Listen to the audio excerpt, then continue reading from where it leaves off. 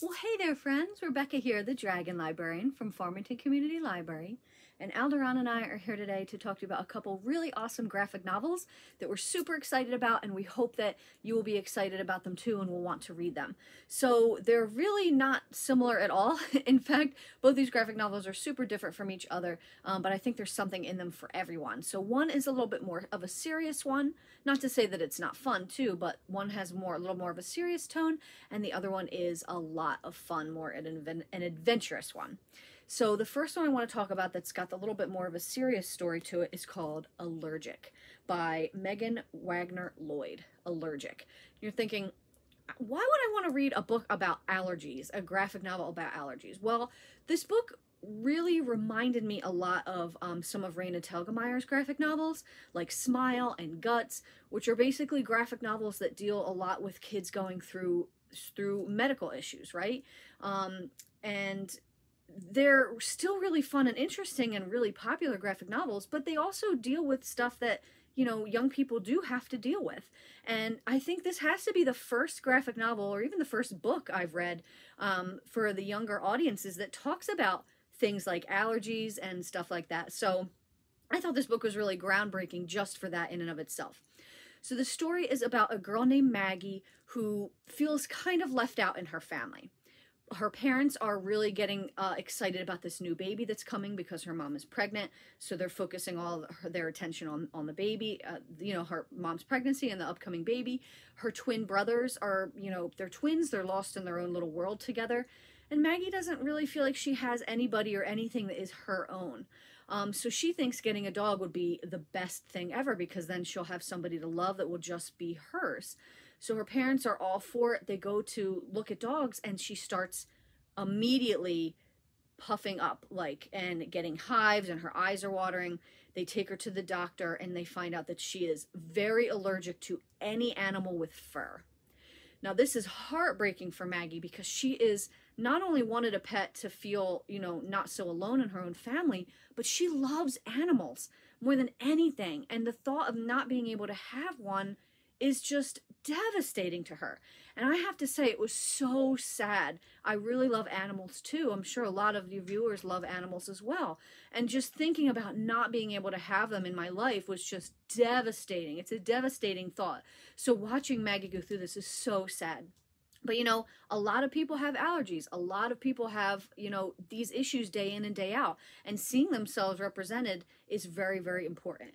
I do have allergies, but not to animals, luckily, and it's just seasonal stuff, so it's not anything that's debilitating like poor Maggie's is. She has to, they have to change a class pet that they have in their school because of how allergic she gets. So basically, Maggie decides that she's going to try to outsmart her allergies and try to find the perfect pet and a way that will, you know, be okay. So this is basically her journey to do that. It's her journey to find love and acceptance within her family. And like I said, I just thought it was really cool to read a book that deals with something like allergies because so many people suffer from them, and maybe it's not something you talk about a lot or see represented a lot. And also the graphics in this are really cute as well. They're really well done. So highly recommend this one. It's really great. Like I said, I definitely put it up there with some of Raina Telgemeier's books that also deal with like medical issues with kids in a fun and interesting way and in a really relatable way as well, right? So this is Allergic. So the other one I want to talk about is definitely more of a fun one. Now, Allergic was fun too, but this one is just a fun space adventure, and it's called Grace Needs Space. And this is by Benjamin A. Wilgus. Now, Grace Needs Space the title is really cool because it means two separate things. So it means what it looks like from the cover, like she needs space, right? Like she looks like she's floating out in space, like, oh, Grace needs outer space. She needs the fun adventures. But it also could mean Grace needs space, like she needs distance to grow. She needs her own area in which she can be herself. So it's a really cool, it's just a really cool play on the title. I like that a lot. So I love science fiction. I love fun, adventurous graphic novels. So I was excited to read this, and I really liked it. And the first thing I do want to talk about is some of the graphics. I marked a couple places that I just wanted to show. The graphics are really nice, but what I love about them is look at the expression. Like, that is just such a beautiful expression of joy and awe of her looking at that planet for the first time.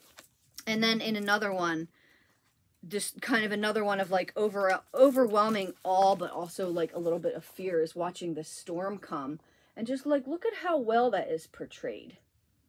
It's awesome. And all of the graphics in this book are just really, really cute. I like them a lot. They're great. So basically, Grace lives in outer space with her mom, and she has two moms, and her one mom that she lives with all the time is very, you know, methodical. She's detailed. She thinks of her as being boring because she's the one that gets things done. She's the one that she lives with day-to-day basis, gets food on the table, gets her to school, gets all this stuff, and she's longing for excitement. So her other mom works on a freighter in outer space, and she is going to be going with her to travel for a little while to spend some time with her. So Grace is just so excited to take this trip. She's excited to help her out. She's excited to get on this adventure. But when she's on the adventure, she finds that it's not as exciting as she thought it was going to be. And, you know, the work that her other mom does is not that fun. And also, her other mom is so busy, she doesn't have a lot of time for her. So Grace decides to take it upon herself to go on her own, to set off and take her own adventure on in outer space, and the different highs and lows of that. This book is just really, really fun. It's also just all about, you know, maturing and, you know, realizing that, you know, your parents have deeper selves than you may have originally thought. But also just about finding yourself and adventuring. And it's just really, really cool. And if you like fun outer space books, this is a really great graphic novel with wonderful illustrations. And I loved it a lot. It was super fun. Grace Needs Space. Well, those are what we've got for you guys today. I hope that both these graphic novels sound really fun and interesting. Maybe you've heard of them before, maybe you haven't. Maybe you want to check them out, read them. If so, you can do that at Farmington Community Library. They are available there. And also, thank you so much for watching, and please give this video a like. Have a wonderful rest of the day, my friends.